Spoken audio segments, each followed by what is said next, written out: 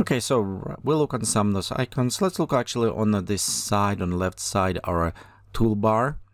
And this is more as an object or functionalities accessing inside the view. So when I start creating, I can manipulate with top, but when I want to create some specific atmosphere properties or object, will use my left bar. And you can see right here, it's kind of organizing and dividing for me.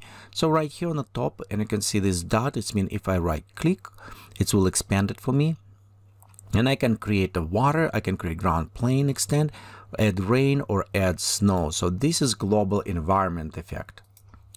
Below this, we have a simple primitive creation. Again, if this is kind of dot, you can click and you right here have it. We can create orb, we can create a cylinder, cube, square, and all of these different as well in alpha plane right on the end. So we can go select, and as we're selecting, you can see it's created for us this object.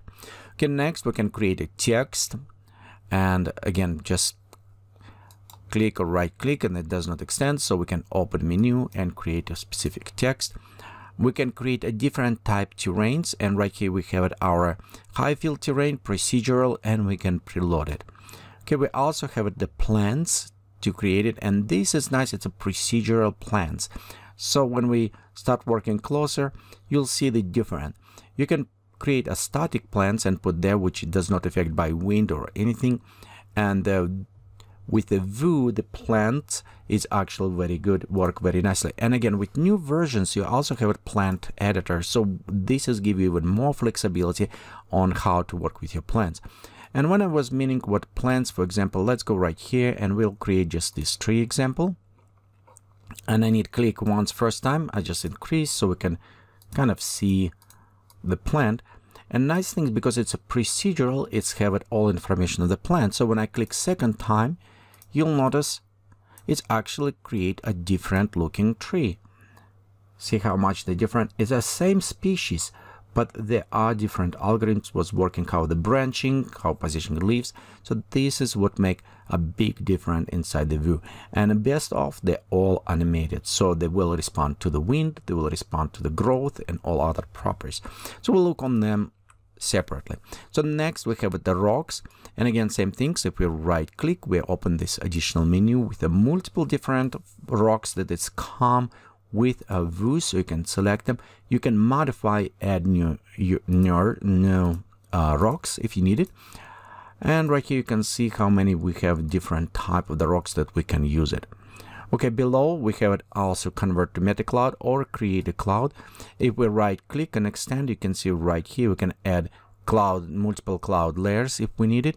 And also as preview new one addition to this, we can take any object and convert it to the meta cloud, so we can create specific shape of the cloud and of the material if we want to import and convert to this object. So next we have it planets.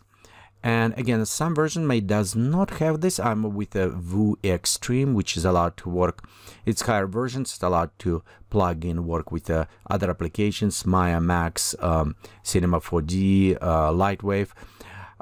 But some maybe don't have it. But right here, it's allowed us to create a distance planets for us when we're going to do splines to create it, which help us allow to create on the terrains like roads, rivers, all this other effect. Splines. We also, if you notice right here, we come to next part, and on this one we can load, save, export objects. It's a different models we can import from different applications that support, of course, the poser, OBJ, FBX, all these different type of models. Next we'll have these particle systems. Again, if we right click, they're already preset of some particles, we can preload it.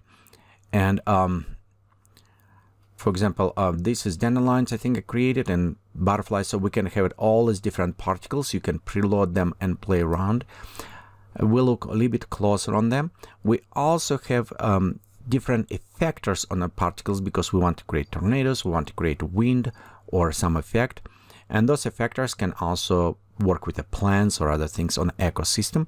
We have all these different types of the lights have it available to us. And the nice things about lights, they are supporting real luminosity and everything, so very useful. Next options is disabled because we don't have objects. So example, if we can create a couple objects right here, and let's go to select them. You notice right here is our options available because this is our Boolean operations that allowed us to group object together, used all the subtract, the difference, all different properties, create for us meta blob. Also below this we have next options that allows us drop object on the top with the alignment, or drop camera on the top or other. So this is all manipulations. These two sections, one manipulation with objects, other one manipulation with the positioning of the objects. Okay, so this is kind of fast overview of this bar. And again, don't worry if you got lost a little bit on this, because each of these options will go in separate tutorials and look on them. Like for example, on the text properties, how to place, how to work with the text and do other things. So on every single of these properties options will go in individual tutorials, and we'll look on them how to work.